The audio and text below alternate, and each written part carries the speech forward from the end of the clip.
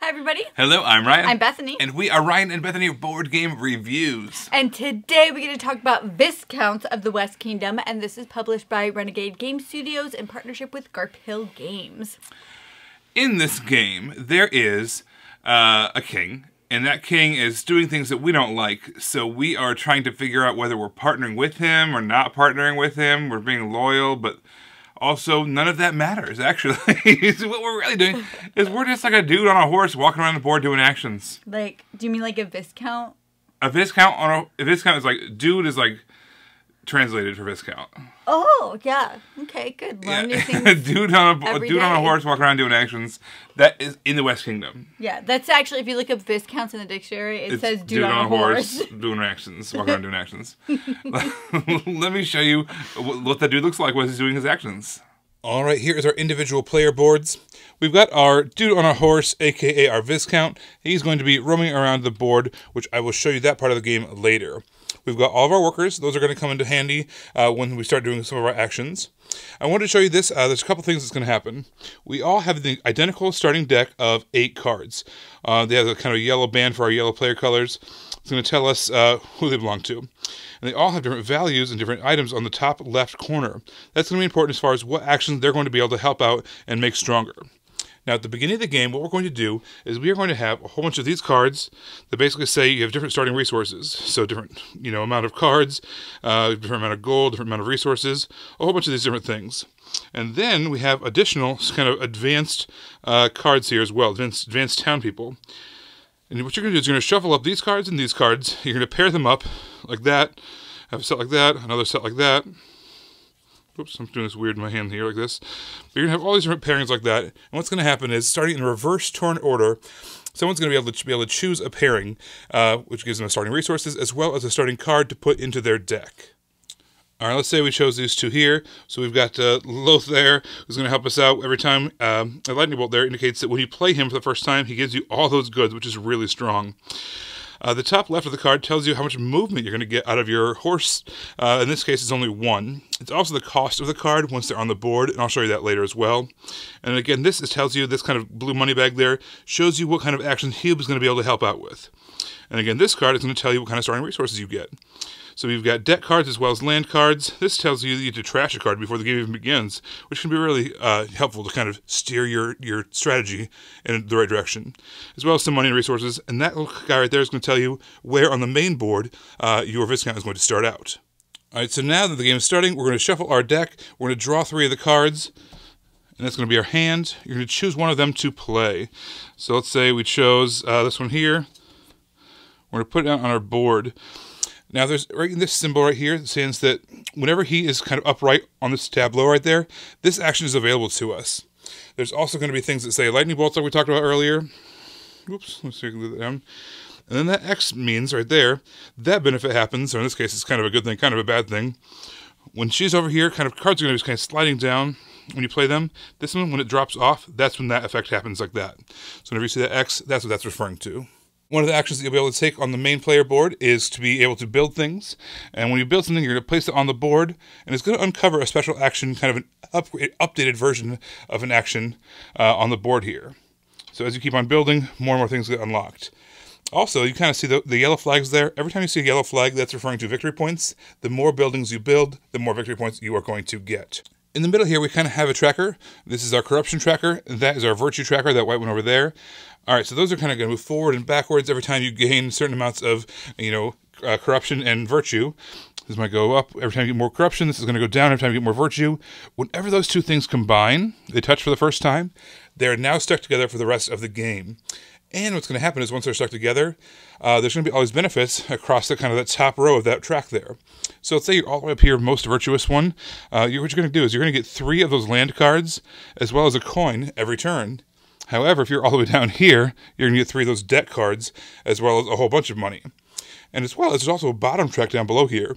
All your opponents are going to get that track. So this says, for instance, if you have any criminals in your area, you are going to get some debt. So that's a bad thing. So why is all that important? Why is it important to draw or all those different reds and black cards? Well, that's kind of the end game trigger. There's a huge stack of these deck cards and an equally large stack of those red land cards as well. And what's going to happen is there's, based on the number of players, there's going to be a certain number of them above that card there and a certain number of them below. And as you're dishing them out throughout the game, once that card is revealed, that triggers the end of the game. But there's going to be some bonus points here scored. If if this one is revealed first, let's say that black one is revealed by a whole bunch of these black cards being given out, then whoever has the most amount of red cards flipped over is going to get 12 victory points. And conversely, the other side of cards here, the red ones, if that goes out first, basically what's going to happen is whoever has the most amount of black cards flipped over is going to get 12 cards. So there's like kind of a push-pull going on here. You want to kind of accumulate both of them equally, so that way, once the game end is revealed, you have a lot of both, so that you're making sure that you have a lot of points at the end of the game. So in regards to the tracks up here, maybe it's not a bad thing. You're getting a whole bunch of reds, everybody else is getting a whole bunch of blacks, because at the end of the game, if the black pile is revealed, then in that case, whoever has the most reds, which might be you, is going to get a bunch of points. And same thing in reverse. So like I said, it's kind of a push-pull kind of a situation. You want to be in a situation where you're going to get a lot of points regardless. The player board itself is also kind of a nice handy guide as far as what a turn is going to look like. So what's going to happen is you're going to, draw a card, make sure you have a 3-card hand limit. There are ways to get higher hand limits, but you're going to draw up to your hand limit. Then you're going to get some corruption based off if you have any criminals in your land or not. Then your movement phase happens. That's your little Viscount symbol. He's going to walk around on the board, which I'll show you again. You're going to get a chance to play some cards, get their benefits from the board. And then those are the 4 main actions that you can do. I'll go over those again shortly here. You're going to have a chance to buy cards on the board. Then, if your 2 things have combined, your virtue and your corruption things have happened, that's when you acquire all those different cards and money. And lastly, you're going to draw back up to your hand size. All right, now let me show you the main player board. All right, here's the board where we will be doing all of our actions. I don't know how well you can see it, but there's these little arrows along the paths here that tell us where we can and can't go. So for instance, we could, if we had 1 movement, we would go there. If we had 3, we could go, 1, 2, 3, or whatever that looked like. You just need to follow the paths, and wherever you land, that tells you what kind of actions you can do in that spot. For instance, in the inner ring there, where we currently are, there's 2 actions that we can do there. The first one is that we can transcribe manuscripts. So on these little kind of books here, there is going to be a certain number of those cleric signs. In this case, it's 3. And you remember all of those symbols that we talked about on those cards? One of those symbols, again, is that cleric symbol. You need at least 3 of those cleric symbols in order to claim that particular tile. However, if you do not have those cleric symbols, there's a couple things. For one, there's that criminal symbol, that kind of that purple skull. That is going to act for a while for any of the symbols.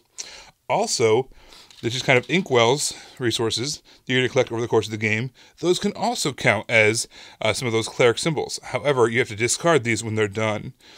So no matter what, you're going to get that. It's going to give you some kind of a bonus, some kind of a benefit. Maybe it's resources, maybe it's cards, maybe it's points. And then also, there's kind of a set collection mechanism. Each one of those has a little ribbon color on it.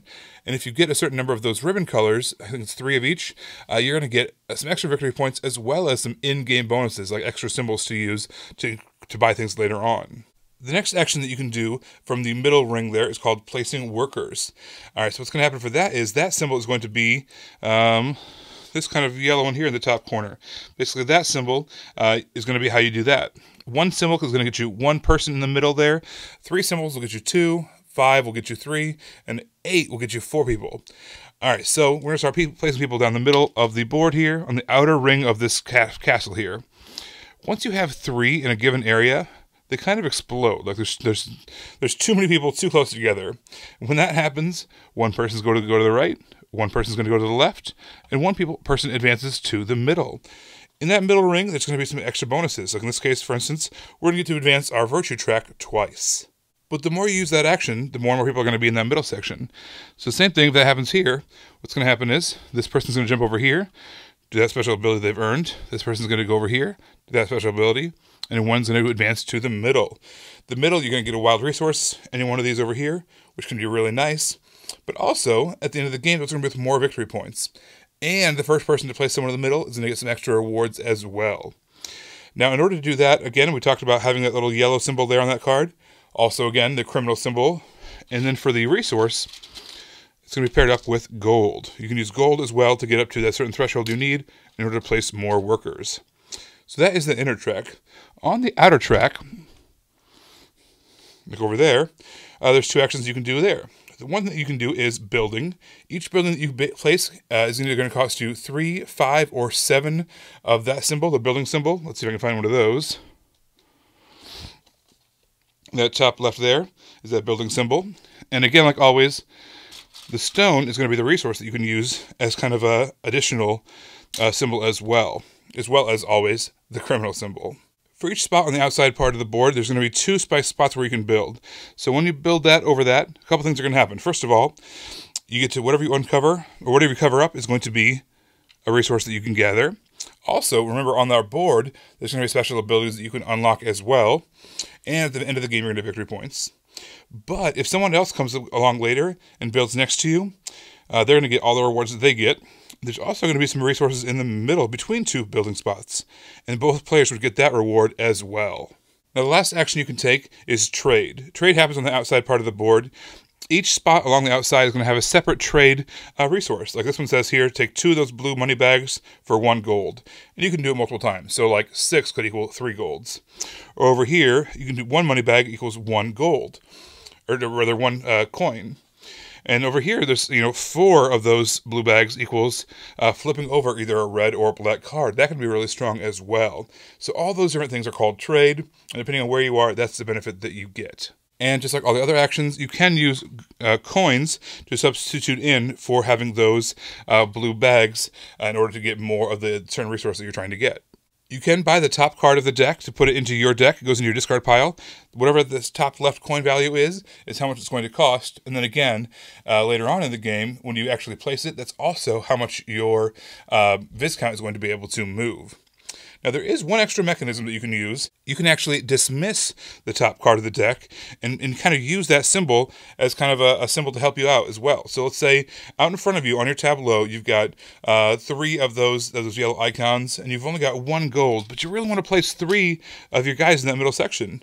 In order to get a 5th symbol, you can actually pay the cost at the top corner to dismiss them, get them out of the game, and therefore use that symbol in order to accomplish what you need to do. So remember, every turn you're going to kind of follow along on your own player mat and do all the actions as they come up in order. And then basically, whenever that certain either the land cards or the deck cards, you reach that middle part of the deck, based off the number of players, the game is going to end after 1 additional round. So you want to get all the victory points you can from buildings, from placing people in the middle of the little castle there, from all the different set collection items that you can do from these transcribing manuscripts, and all the different, things that you can get on the player board as well, and all those different land cards. So there's a whole lot of ways to get victory points. You want to maximize all the areas that you can, and whoever has the most points at the end of the game wins. One of the things that I think this line of games does really well, and this game is no exception to that, is they really utilize their space well. So they have fun artwork that blends in, but it doesn't detract from the game at all. And it's not like they have these big things for no reason. Like every space serves a purpose on the board, and I think it's one of the things that makes it to where it's not this huge board. Like they really slimmed it down to what it needs to be. They put it in the small box that I like. I know there's contention with these boxes, but I like them, and so I just like that they're really good, which is like the space management. Is that a word? Is that like a thing? Space management? It sounds like what you do when you're like the boss of like outer space. Like, space management. What's your resume? Oh, I'm in space management. I'm a space manager. All right, so there's, I really like games that have multiple paths to victory. This is like the definition of multiple paths, literally and figuratively. Because they're paths. Because there's a dude on a horse doing paths on actions on paths.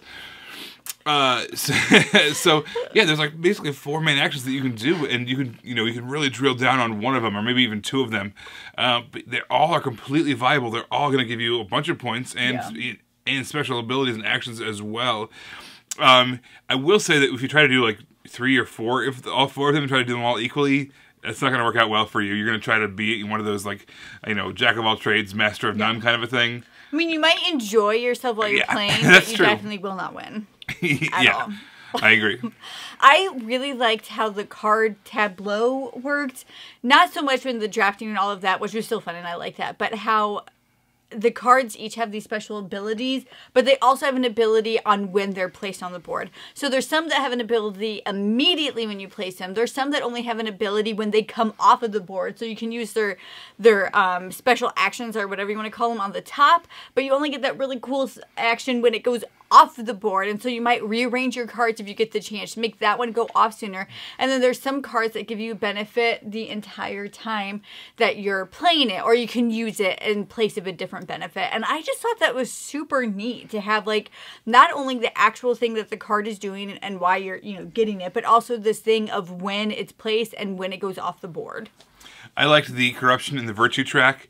I thought that was a really clever way of basically giving the game a timer almost. You know, you could try to delay it the meeting of those two things as often as much as possible. But once, you know, you're combined, once those are touching and they're moving around together and you're going to draw more of those cards, the game pace really picks up at that point. That's when that's when, like, the game, you're like, oh shoot, I'm only halfway done doing whatever it is. I need to start, you know, ramping it up on my end as well. I thought that thematically, that was like one of the things that kind of worked well. You know, if you have a thief, they're obviously going to be corrupt. If you have some kind of a, what was the guy that you're starting deck? I can't remember. It's the priest kind of guy. He's giving you more virtue. Abbot, yeah. He's giving more virtue going on. So I like how that works together. Yes, I like that. Maybe you want to delay it. Maybe you want to push the pace. I like that those options were there for you, those decision points. Yeah, I like games that have a self-timer like that, where it's not an exact amount of turns, but you can see as the game is ending. And I think that's really, really fun to have that. I do have to say, and this is totally a Bethany thing. This has nothing to do with the game. But if you're a gamer at all like me, if you pick up Viscounts and your brain just isn't, like, working that day, I would put Viscounts down and maybe learn a different game. Because I know that when Ryan first taught me this game, my brain wasn't fully functioning at that moment, and I just went to bed confused. I had no idea what had happened or why, and I just remember being really confused. That's not to say, like, that changed, of course, in multiple games, but the first time, I was just confused. Well, I think I can speak to that point because this game was not really easy to teach for me. And the reason is, when games have their mechanisms and win conditions, all that kind of stuff, tied to what the theme of the game is, it's really easy for me to teach and explain. This, to me, felt disconnected, disjointed from the theme to the mechanisms, and therefore it wasn't easy to teach. It was like, you're going there, I don't know what you're doing exactly. You're hiring guys, you're breeding guys, dudes are appearing on. I don't really know what's happening, why you're doing it, and why the king's mad at you about it. Who knows? Happy with you. Yeah. So the theme just didn't work for me, and as a result, it made it hard to teach, which might have been why it was a little bit harder to learn. So that's one of the things about this line of games that I think they've done a good job of, is making some super solid mechanisms. The theme hasn't always been super strong, and this, I'd say, is the worst offender of them all. That being said, I just had a fantastic time playing. Yeah. This is, you know, once you get it and you get what you're doing and why you're doing it and how you get points, man, I just had a really fun time playing this. And I guess now we've played all three of them too, I guess it's time to ask, which was your favorite?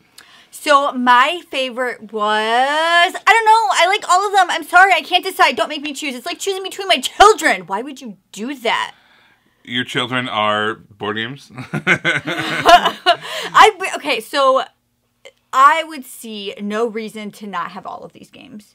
Okay. You know, there's some games. If you like worker placement, especially. Exactly. If you like worker placement, they all do something different. It's not like you have one game and like a different version of that same game where this one's kind of better than that one. I don't feel that way with this one. I felt like Viscounts did something completely different, and obviously did. It had the cards, and the other games didn't have the cards like that. I mean, they had cards. You know what I'm saying. They had cards, you use them differently. Yes, you use them differently. And I just felt like if you like worker placements, there is a space for all of these games on your shelf. And frankly, I just don't see this one leaving. It will stay with us. Yeah. Like our children. It's true. They're staying with us too. That's good news. I would say that when we first played this, I thought it was fantastic. I loved it. I played it again, and I was like, you know, it's okay, it's fine. And I played it again. I was like, this is so great. I can't believe it. And then I played it again, and I was like, I don't get it, man. It's like, so I'm all over the place with this one. I will say that when I first played it, I thought it rose to the top of all the West Kingdom games for me. I think it's probably sitting in the middle right now. I think Architects of the West Kingdom is currently my favorite. I really like the tension that gives and putting people in jail. I thought that was a great mechanism.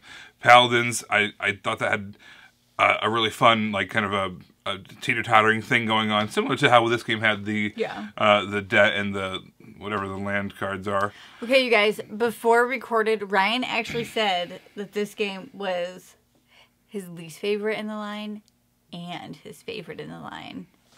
Take with that what you will. So, as of right now, as of this very moment, I'm going to call it middle of the pack. So he's officially said all of them. Yeah, and then I'll put Paladins at the bottom, but that'll change too, because I really like Paladins. It will change with, like, whichever one you play with. Probably. Whichever one's the most recent one in my mind is probably the one I like the best. But I guess it's a testament to how how strong they are. They're all worthy of being games owned and played. Owned and played. Yeah, absolutely. Well, guys, thank you so much for watching it. Don't forget to subscribe so you can see our videos as they come out. And you can also find us in all the places. On Facebook, we're Ryan Bethany Board Game Reviews. On Twitter, we are Ryan Bethany 1. And on Instagram, we are Ryan and Bethany. And don't forget to stay tuned to the very end for our Pounds and Inches update. All right, guys, thanks for watching, and we will see you next time. Bye. Bye.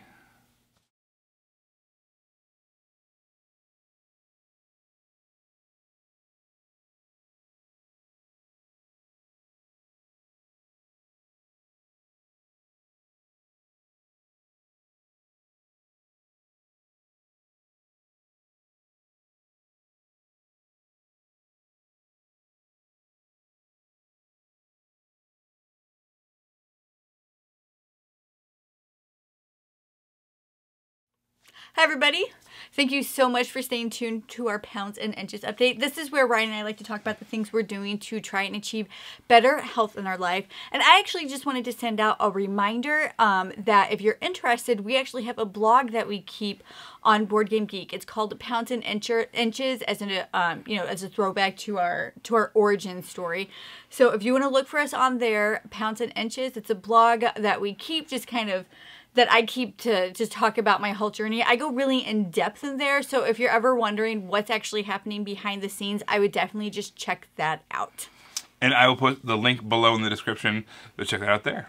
All right, well, we will see you next time. Bye. Bye.